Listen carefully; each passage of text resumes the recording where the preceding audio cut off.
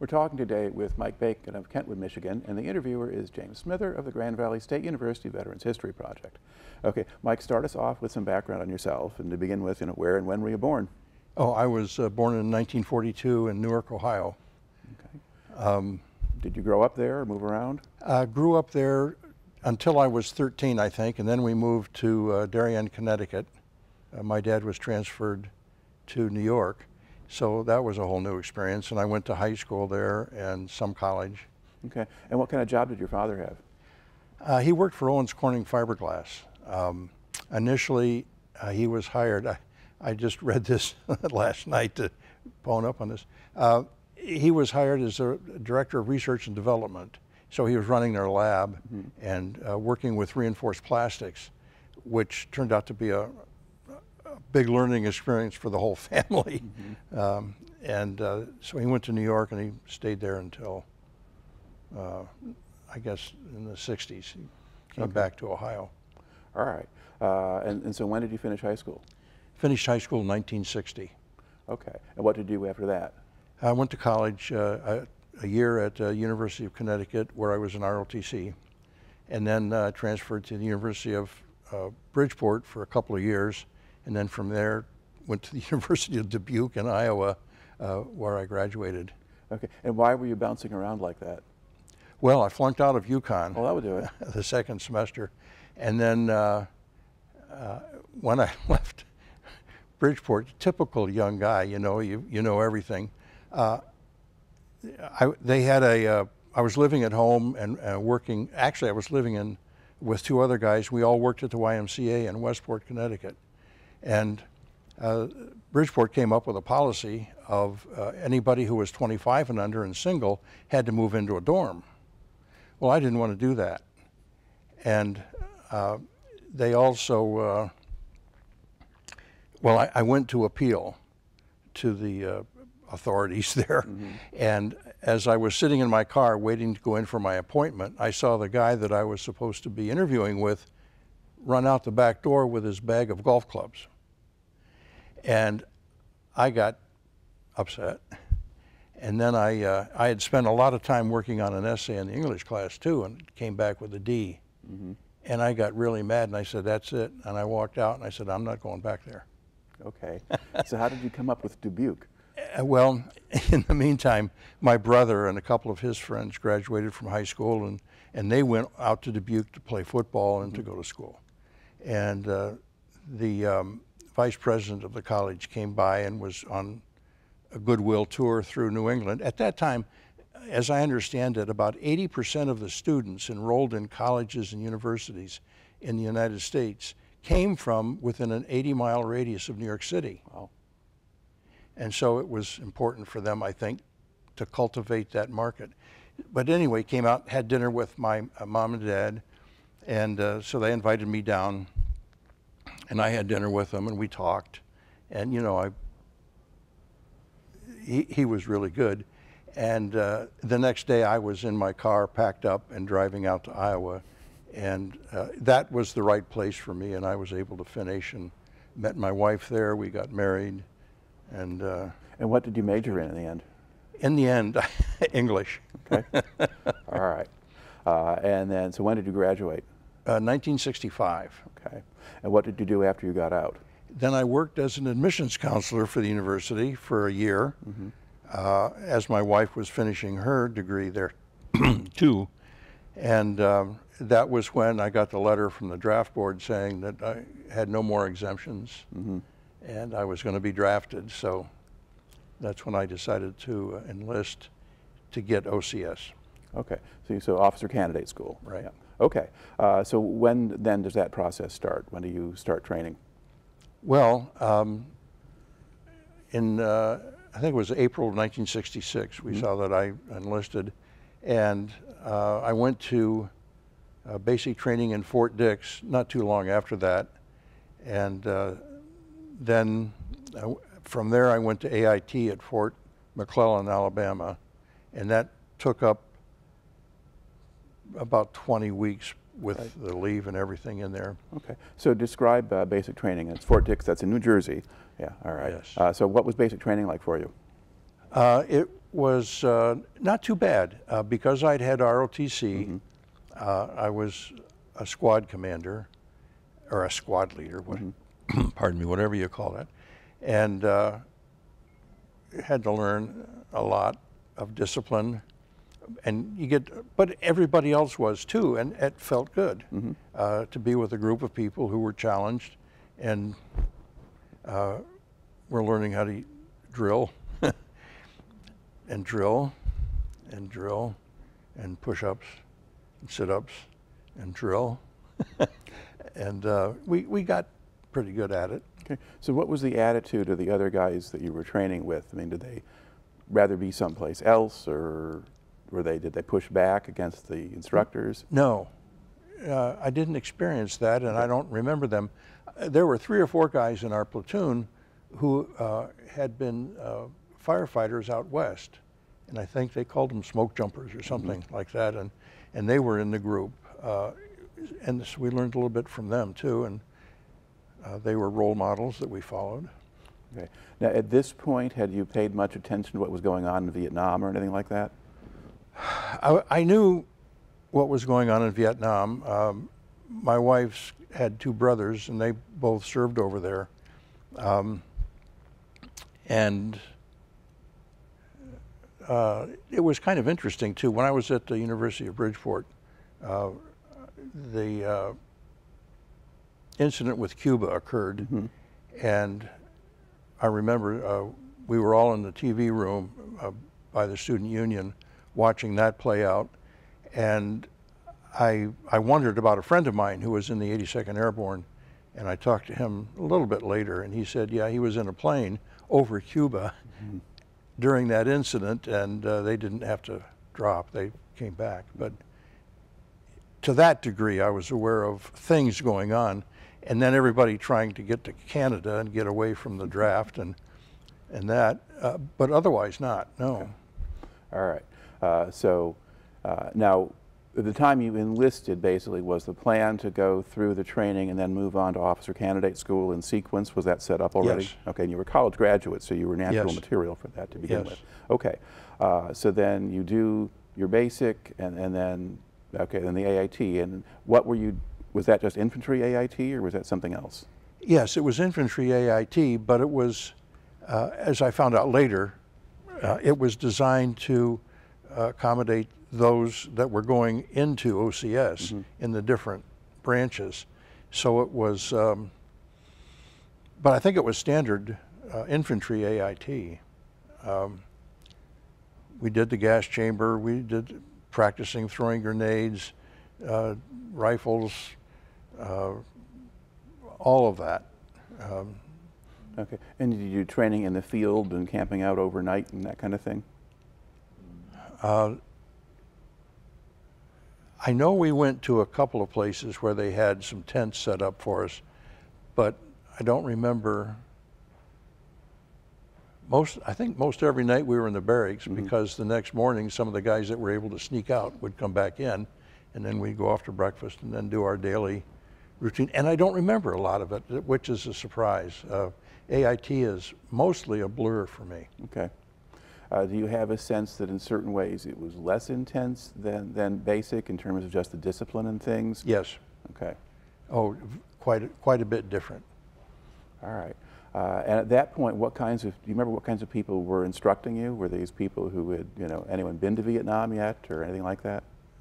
I remember the sergeant in the grenade tossing thing was an E6 and had been to Vietnam and definitely had seen a lot. And everybody else had been, they don't tell you where their experience is from. They just tell you, drop down and give me 15 or whatever. In OCS, the guys were graduates of the OCS school themselves, I think, and had some further training. I don't remember anybody else saying anything. Okay, so when did you then finish up with AIT? Okay, that had to be in Well, if I went, still 66 if you went in April. Yeah, it was probably late summer, early fall. Yeah. Okay. Yeah. All right. And then, so you move into officer candidate school next. And where did they do that? That was at Fort Gordon, Georgia. Okay. And now describe what that program was like. Well, that was a rigorous program of a lot of physical exercise, a lot of classroom work, and some harassment. I remember we did a Chinese fire drill one time, which was interesting. We got it done. For people who don't know what that is, can you explain that? Yes, you had to. You were alerted that it was happening, so you had to grab your footlocker and run down. We were in the second floor of the barracks. We had to run down, line up, put your footlocker on the ground, flip it open, and then they would come by and inspect and make sure everything was located where it was supposed to be, underwear was rolled up and all of that. And they'd do other things too to rattle you. And then you had to close it, grab it, pick it up, run upstairs, put it back where it was supposed to be, and all of that. So that was a nice variety. And then we had a couple of other things. We had 2 rows of bunks, and then 2 rows of footlockers, and then a center aisle that nobody ever walked on, because that was kept polished and shining, except the night that they caught us getting pizza delivered to the back door. And so the TAC officers came in and took the pizza and smashed it on the floor, poured all the pop and the soda that was brought into on the floor, and then we had to low crawl the length of the barracks, down the stairs, come back up, low crawl back to our locations, and then I think they gave us 7 minutes to clean up. And so everybody cleaned up and got the polisher out, polished the floor, so that at the end of that brief amount of time, it looked just like it did before they caught us. If you couldn't walk in the center aisle, was there another way to get around the cots, or did you just climb over them? Between the footlockers and the bunks, there was a walkway. Okay. Maybe about 3 feet wide. All right. Now, was this sort of a standard infantry AIT that you were doing, or was it just something general that was mostly just about being an officer? Oh, you mentioned AIT, but you meant OCS. OCS, yeah. Yeah. It was, the classroom work was specifically geared towards communications equipment, and things like that, but also I'm sure we got a lot of other things. It just seems to be that we just wanted to survive and get through each day, and I don't remember the details of some of the classes we were in. Okay. Well, you're telling me though that it was communications work, so pretty much all the guys there were going to head toward a specialization in communications, and at that point the Army is expanding so much that they would be able to have a whole class full of people doing exactly that. Well, yes, and we had classes that came in every 2 weeks. And my class was 11-67. We've got an association of Signal Corps officers, and when I go back and read through that, the number of people who went through the program is astounding. And then if you multiply that by all the different services and branches and classes and MOSs, there were a lot of people just constantly flowing through the system. Right. Okay. So how long did the OCS last? 6 months. Okay. Now during that time, now you're in OCS, do you get to go off base and do other things? No. No. During OCS, you're there. Okay. Now my wife came down to Fort Gordon and was able to get a job, and she and another one of the candidates' wives roomed together. So didn't even get to see her because we were focused right on our training. But we were able to communicate, and the wives sometimes would make up a big bag of peanut butter and jelly sandwiches and drive by the fence that surrounded where we were, and they'd throw the bag over the fence and somebody would run out and grab it, and we'd get a little extra food sometimes. And that's the only contact we had there. My brother came down to visit, and I was able to walk over to the side and stand at parade rest and talk to him for maybe 5 minutes. But that was it. Okay. That sounds kind of extreme. I'm not sure anyone has told that particular story before, but I know that OCS was pretty intense in most places you were, yes. Fort Benning, anywhere else. So, yeah. Okay. All right. So you survive all of that. Right. And now what happens to you? Well, then I'm assigned to go to Germany.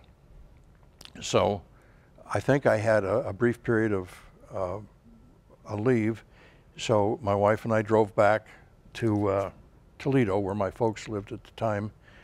And also, as a young person, you're always trying to do some neat things. So we turned in our Volkswagen and bought a 67 Chevrolet Camaro with, white with a black bumblebee stripe to take with us to Germany. Okay. All right. Yeah, so as an officer, you can have your wife come out with you. Yes. All right. And then, so then I drove the car to Dover, where it was put on a boat, and I reported in. During that time, to answer one of your former questions, the Six-Day War was going on. So I was listening to the results of that on the radio as I drove out there. Then I flew to Frankfurt.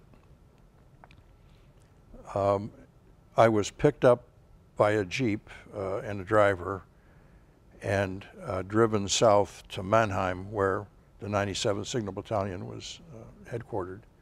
And they told me that they almost didn't come to get me because they were coming out of the field where they had set up because of this Six-Day War. And the 97th Signal Battalion is a tactical signal battalion. I think at that time there were only two tacticals. One was in Germany and one was in Korea. I think that's right. Okay. And so they were coming out of the field, and anyway, I got there and they gave me a room and I reported in and just started learning things. So what does a tactical signal battalion do? Well, 97th Signal Battalion was part of 7th Army Com Command, and that was part of 7th Army. If a war were to break out, then one of the companies, well, we had 3 units. At Tompkins Barracks, we had a setup called Main Lead, and there we had all of the communications equipment, plus a secure communications room. It was really secure. And if a war broke out, then Main Lead would become the communications center for the battle operations for 3 days. And that gave one of the companies time to set up Army Main, which was a big place where the commanders could then have communications with all the peripheral units. And another company would set up Main Rear. So then they always did it as if we were going to be retreating. So if the battle got too close, then Army Main would drop back to Army Rear, and Army Main would leapfrog back and create a new Army Rear. Mm-hmm. And so they'd always have some kind of a communication structure set up during a battle. And I think that's the difference between that and Stratcom, which was the stationary communications set up in buildings, and they never went to the field as far as I know. Okay. So as you get there, what kind of duties do you have? Well, first of all, I'm assigned as a platoon leader, and my platoon mans Main Lead, and it was a 3-day, 3-night, 3 days off shift rotation, 12 hours per shift, and our group would go out and occupy and run the Main Lead facilities at Tompkins Barracks just outside Heidelberg. And then after that, I did that for a few months. Then I went to another company and I was a wire platoon leader. And its main job was to string cable among all the different facilities. And I did that for a few months. And then just before I left, I became headquarters company commander. And that was an interesting experience too, because we did an inventory. Had to sign over or sign off on the TO&E, the Table of Operations and Equipment, the supply list that you're assigned.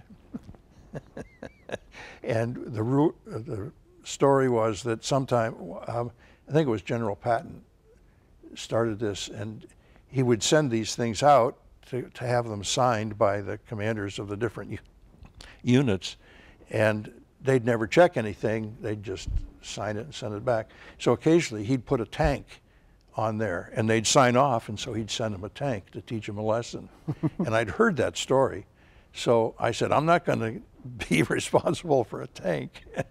And I had everybody double check everything, and they signed off on their own. The motor pool signed off, and everybody else, the photo platoon signed off and all of that. And I didn't have to do that really. All I had to do was just make sure that the list didn't have a tank on it. But right. It was fun. Okay. And then your wife came over. So yes, my wife was there. Do you live on base, off base? What do you do? We got an apartment off base in Viernheim, and she lived there. Our first child was born there in the Heidelberg Hospital. A couple of other people lived in the building too that I served with. One guy was interesting because he was diagnosed with a hernia and was going to have surgery, but he just bought a Porsche 911. And he came to me and he said, would you do me a favor? And I said, yes. He said, my Porsche needs to be driven every day, and after my surgery, I'm not going to be able to drive it. So I got to drive his Porsche for about 3 weeks until he recovered and was able to do that. And a couple of other people lived in the building too.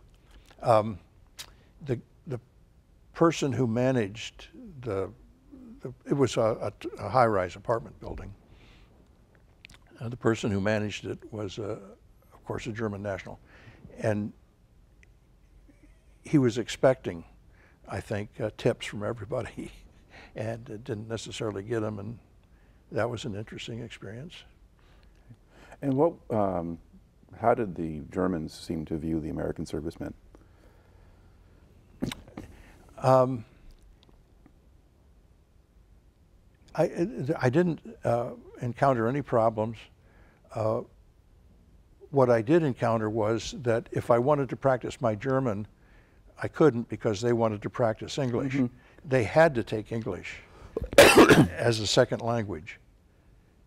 And most of them wanted to practice mm-hmm. it as much as they possibly could. So the furthest I could get with German was how to order beer. Mm-hmm. Either one or two, ein Bier, or zwei Bier, or drei Bier. That was it. And did any of them ever talk about World War II or anything like that, or did they just stay away from that? I stayed away from it. But on one occasion, one of the other officers came over from, Tom Poe I was supposed to be his sponsor when he came over. So we spent some time with him, and he met a girl over there, and they got married. So the celebration at the Gast House afterwards was a really nice thing, and they brought out several different courses and a different wine between each course. And across the table from us was a World War II vet who couldn't speak English, and we couldn't speak German. Mm-hmm. My wife could a little bit, but I couldn't. But after about the third course, it didn't matter, and we got along just great. we communicated a lot of stuff. I have no idea what it was, but I remember we were laughing and enjoying and just having a good time. And that seemed to be the trend. If anything happened, that was what the relationship would be like. Okay. Now, do you have an idea of, out of your OCS group, because you were all Signal guys, what proportion of them went to Vietnam and what proportion went elsewhere? Do you know where other guys got orders for? My class was primarily sent to Germany. But then after a year, some guys who were single were then sent to Germany. But since I was married, I think, I was not sent to Vietnam. The class before me went to Vietnam, the class after went to Vietnam, and that's all I'm aware of specifically. All right. Now, if you think about, so how long did you spend in Germany? Was that a full year? Just under 2 years. Oh, 2 years, okay. Yeah. Now, are there particular events or memories that kind of stand out for you from that time?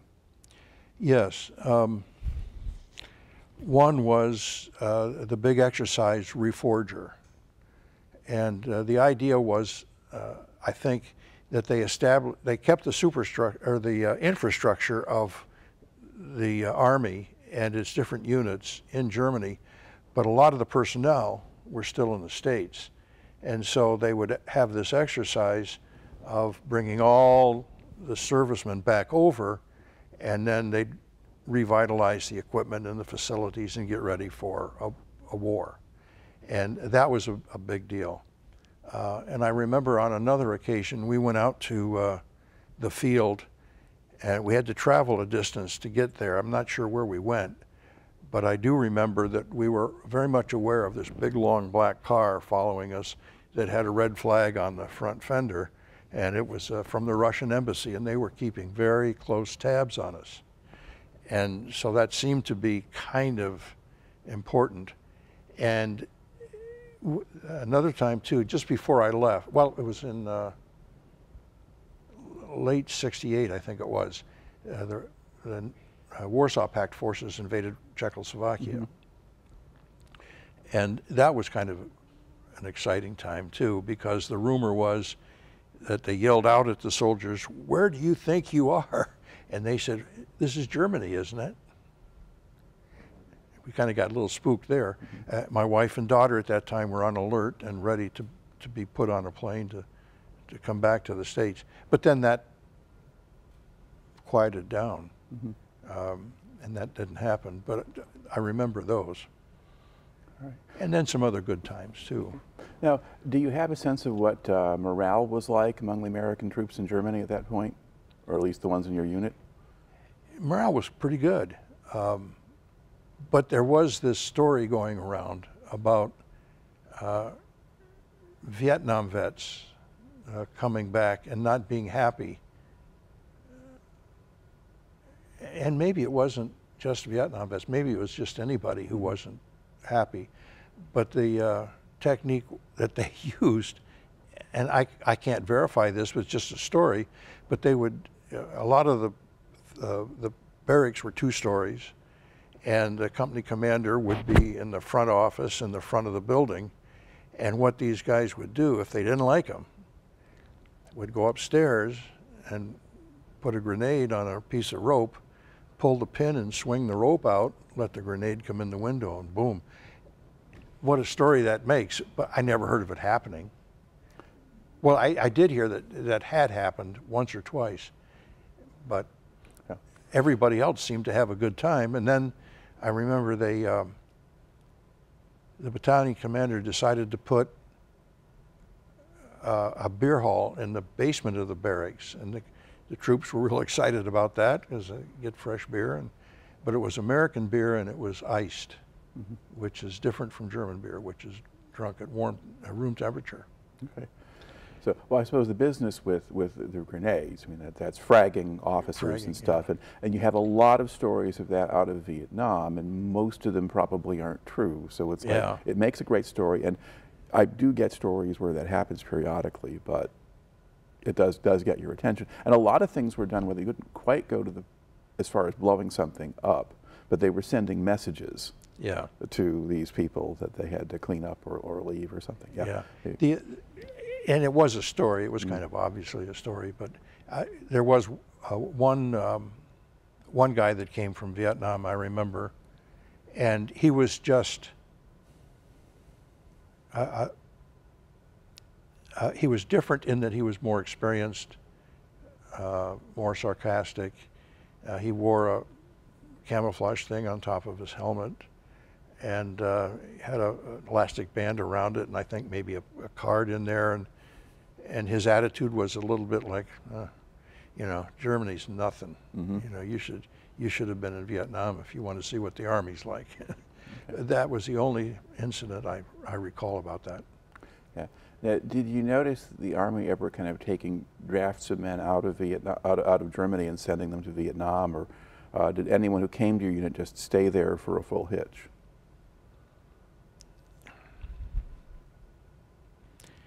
That's a good question. I really don't know if I can answer that with any. All right, but that's not something that kind of sticks out. No, most of them were there, and they stayed there, and then finished their tour and went back home. Yeah. And I guess a lot of what your unit was actually doing is not something that they had a unit doing in the same way in Vietnam. And they probably had high-level communications there, but yeah, and our thing was changing. Mm-hmm. When I got there, we had a full complement of enlisted men and officers, warrant officers, and the rest. By the time I left, the numbers were way down. And another transition, I'm sure, was in the making. Because the Signal Corps doesn't exist anymore. Right. Yeah. And as it was, it may be that so people would rotate out or their stints would end, but they just don't get replaced. Yeah. Yeah, yeah. And to a certain extent, the other personnel might have been going to Vietnam, or it may just be part of the rest of the transition. Did you have any kind of computer equipment, or was it all still solid state? Yeah, no computers. None that I can recall. Okay. I remember we had to do a report every night from main lead to send it up to 7th Army Comp Command. And we did it on a typewriter. And it would have been so much nicer if we'd had some kind of a computer, but it just did. No, I don't remember seeing anything in any of the facilities. But maybe in the secure areas, they might have had some things. But I was never allowed to even though they're in my building in headquarters company, I can't go in there. I wasn't cleared for it. Okay. So while you were living there, did you get to travel around Europe at all? We had one 3-day pass, and we went to Garmisch, Partenkirchen, and spent a couple of days there with another couple and our kids. And then one time I had there's 3 nights, 3 days, 3 days off. During that 3-day off period, my wife and I drove over into France, and I think we went through Trier too and saw that. But that was pretty much it. All right. Unfortunately. But even then, you get to see where you live, you know, in the neighborhood and the local. We met some Germans. We got to be friends with some, and it was nice that way, but no other traveling. All right. So when does your stint in Germany finish up? In 1969. Okay. And do you get discharged when you come back, or what happens? Okay. I flew back to, came into Dover, and then was discharged, I think, at Fort Dix. I came in at night, and it was, "Yes, sir. How are you, sir?" And next morning it was, "Goodbye, Mr. Bacon." Okay. All right. Now, had they made any effort to encourage you to re-enlist, or were they already downsizing by then? I think I was told that I could re-enlist, but there wasn't a big effort. It was downsizing, I think. Right. Okay. I think it's probably the infantry officers they maybe still needed the most of at that point. As well. Okay. So you're out. Now, what do you do after you're out? Oh, after I was out, I got a job with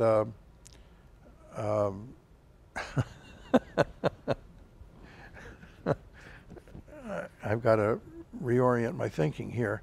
I got a job with Owens, Illinois, selling prescription containers. And I went, we were sent to Memphis, and I worked Tennessee and parts of Kentucky and that area for a year, and then I qualified to join the general line class. So I went back to Toledo, Ohio, and went through that class, and then I was sent to Baltimore, and I worked there for a while, and then I went up to Rochester, New York, and worked there for a while, and sold glass containers to beverage, food manufacturers. And then I left them and went with Pfizer Diagnostics for a year, and that brought me to Michigan.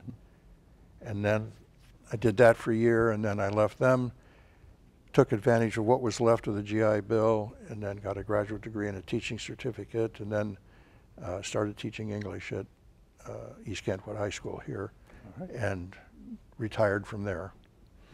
All right. So before we close this out, I guess, has anything else popped into your head about particularly the time in Germany that you haven't brought into the story yet?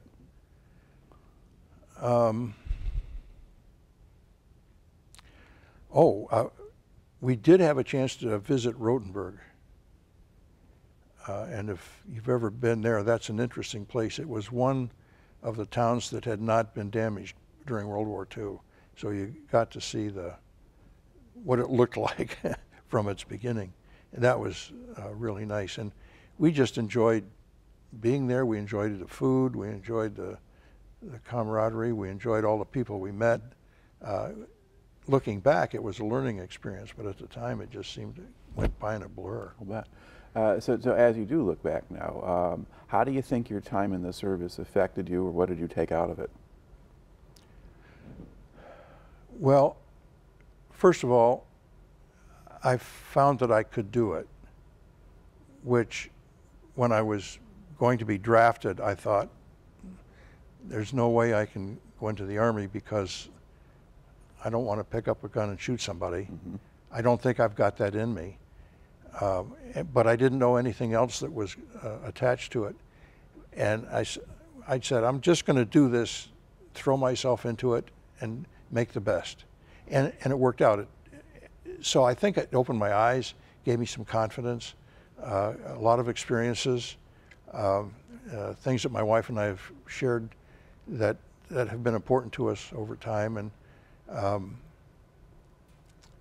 And it gave me the idea that, well, like the other guy that you interviewed last week, he said, when I finished it, I figured if I could do that, I can do anything. And I think I came away with that. All right then. Well, thank you very much for taking the time to share the story today. Well, thank you very much for doing this.